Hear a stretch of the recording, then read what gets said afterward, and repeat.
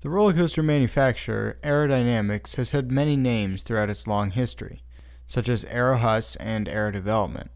However, for the purposes of this video, they will just be referred to as Aero. Aero's track design varied from coaster to coaster. Aero's suspended coasters, such as Iron Dragon at Cedar Point or the Bat at Kings Island, use this track design, and have cars that swing side to side during tight maneuvers.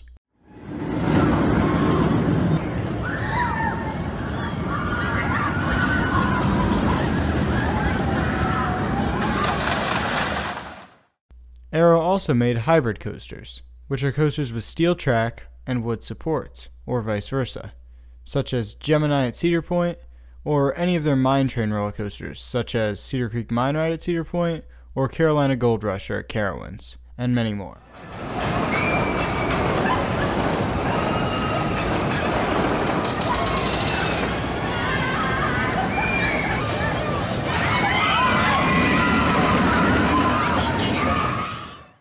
The track design of these coasters is very similar to Aero's other coasters, except the track on these hybrids do not feature a cylindrical spine seen on other Aero coasters. Aero's standard sit-down inverting coaster track consisted of a cylindrical steel spine with large spines supporting two tubular steel rails on the inside of the track. This design is fairly easy to recognize, however not every coaster that uses this track is an Aero. Long story short, Vekoma stole Aero's track design in the early 80s. This led to Aero and Vekoma track looking identical. For more information, check out my video on Vekoma track in the link in the video description. Although Aero's sit-down coasters utilize the same track design as many of Vekoma's coasters, it's not impossible to distinguish the two. The first thing you can check when you see this track is where are the riders seated? Are they above or below the track? Aero never used this track design on their suspended coasters, so if the riders are underneath the track, then it's a Vekoma. Now, just because the riders sit above the track, it does not automatically mean that it's an Aero. So your next test should be to look at the layout of the track. Does it look like this Vekoma boomerang? If so, then it's definitely not an Aero. You can also look more closely at the track. If the track has two support spines, it's a Vekoma. The one exception to this is Tennessee Tornado, which has two support spines on the lift hill. This coaster is also an exception to the rules as it has rounded spines connected to the rails, not Aero's typical squared-off spines. An example of some coasters using Aero's standard track are Corkscrew at Cedar Point and Vortex at Kings Island. Also, many Aeros can be recognized by their distinct lift hill sound. However, this takes a trained ear to recognize.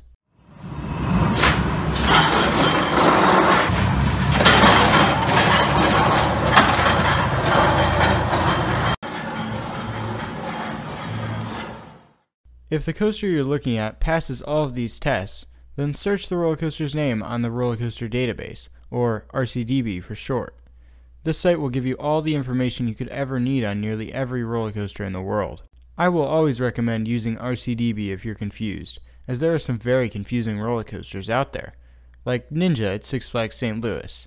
It passes all of the tests, meaning it should be an Aero, but it's actually made by Vekoma. And if you weren't confused enough, another manufacturer also uses a similar track design to Aero, Chance Rides. Their track can be seen on coasters like Phantom's Revenge at Kennywood. However, their track is slightly different to Aero's, as the spines connecting the rail to the support spine are rounded off, rather than being at a sharp angle like on an Aero or a Vekoma. Unfortunately, Aero went bankrupt in 2002, and as such, they've not produced any roller coasters since. So if a coaster is newer than 2002, it's not an Aero. Aero also made some other coasters with a different track, such as 3 Wild Mice and the 4D roller coaster X2 at Six Flags Magic Mountain. So, to conclude, if the track looks like this and the cars swing freely from it, it's an Aero. If the track looks like this and has wooden supports, it's an Aero. If the track looks like this and the coaster's not suspended from the tracks and it's not a boomerang layout, look it up on RCDB.